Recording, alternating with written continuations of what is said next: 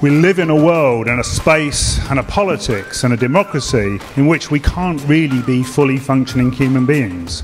But we're here for a whole load of personal, local, political, global, national issues. We're here because we don't want our town centres to become clone towns. We're here because we don't want our schools to be exam factories. We're here because we don't want our NHS to treat us like we're not human beings. We're here because we have climate change out of control. We're here because kids can go to university for 4 years, end up with £40,000 of debt and never, ever, ever get anywhere near the housing ladder. Democracy isn't working. We can't express our love, our compassion, our empathy, our relationship. We can't develop into the people that we know that we can be. We're just closed in. We live lives as consumers, buying stuff that we didn't know we wanted, with money we don't have, to please people we don't know. We're on this kind of treadmill.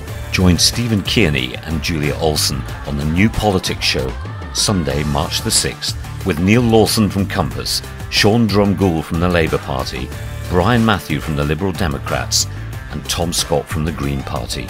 What is the solution? Can they work together? Find out on Sunday, March the 6th at 10:30 a.m.